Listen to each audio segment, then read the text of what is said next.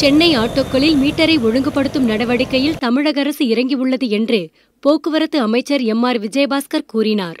இந்த தகவல் சென்னை மக்கள் மத்தியில் பலத்த சிரிப்பலையை ஏற்படுத்தியுள்ளது. பிரிண்டர், எச்சரிக்கை ஒலி எழுப்பும் பஸ்ஸர் போன்ற நவீன வசதிகளுடன் கூடிய மீட்டர்கள் சென்னையில் உள்ள அனைத்து ஆட்டோக்களிலும் விரைவில் பொருத்தப்படும் என்று செவ்வாயன்று சட்டசபையில் அமைச்சர் சொன்னார். இந்த தகவல் சென்னை ஆட்டோ டிரைவர்கள் மத்தியில் சிரிப்பலைகளை ஏற்படுத்தியுள்ளது.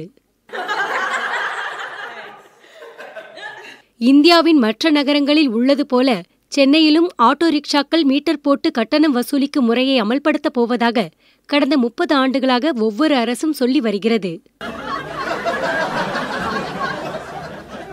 GPS பிளஸ் பஸ்ஸர் பொருத்தப்படும்.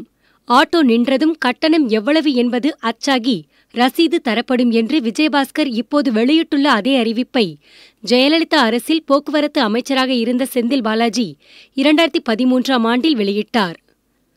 ஓபிஎஸ் பார்த்துட்டோம், இபிஎஸ் பார்த்துட்டோம், ஜிபிஎஸ்ஸையும் பார்த்துட்டா போச்சுன்னு சிரித்துக்கொண்டே சொன்னார் ஒரு ஆட்டோ தோழர்.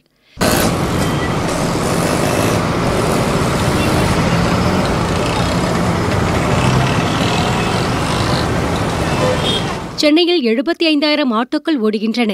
அதில் பாதி பெர்மிட் இல்லாதவை என்று சொல்லப்படுகிறது.